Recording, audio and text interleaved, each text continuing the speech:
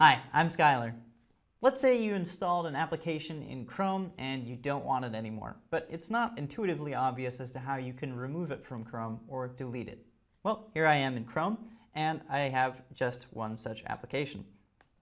If I click it, I can move it around. So I'm clicking and holding, and now I can drag it. And in the lower right-hand corner, I see a trash can that says Remove from Chrome. So I just drag this tile, and I see an animation of the trash can opening. Then I let go, and the app has now been removed from Chrome. Poof. If you want to reinstall it, you could go back to the extension store, and you get the rest. Thanks for watching. I'm Skylar.